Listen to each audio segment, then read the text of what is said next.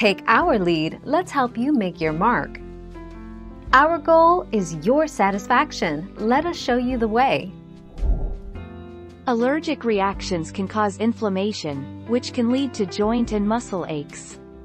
Chronic body aches may be a sign of an immune system reaction, such as arthritis, but also can be a sign of allergies. Repeated coughing or sneezing as a result of your allergies can also cause soreness. 25 July 2017.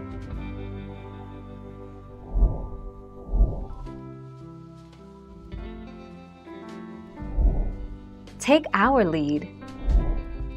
But allergic reactions can also release chemicals that cause you to feel tired. These chemicals help fight your allergies but also cause swelling of your nasal tissues that can make your symptoms worse. A lack of sleep and constant nasal congestion can give you a hazy, tired feeling. 23 July 2018.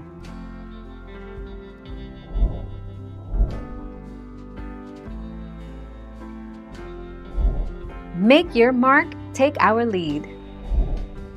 Symptoms: runny nose and nasal congestion, watery, itchy, red eyes, allergic conjunctivitis, sneezing, cough, itchy nose, roof of mouth or throat, swollen, blue-colored skin under the eyes, allergic shiners, postnasal drip, fatigue.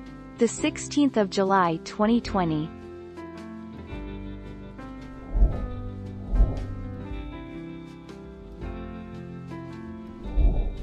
Take our lead. Here's our process. People may call some allergies hay fever, but do allergies cause cold and flu symptoms? Allergies can cause symptoms that are very similar to a cold or flu, such as a runny nose, sore throat, or sneezing. However, allergies do not cause a fever.